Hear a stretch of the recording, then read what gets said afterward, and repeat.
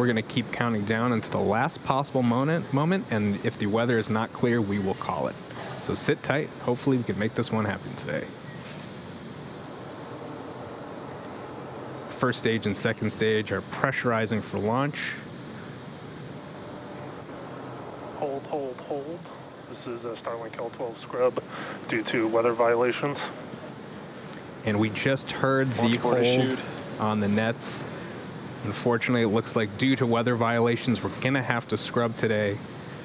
But again, the most important thing is reducing as much risk on the mission as possible, and with that comes waiting for a window of good weather. Thanks again, folks, for tuning in. We currently don't have a backup launch schedule yet. We do have the GPS launch schedule for tomorrow, but as soon as we know that information, we'll share it on our socials, so please keep checking for the next Starlink launch opportunity. Thanks again, and everyone have a great day.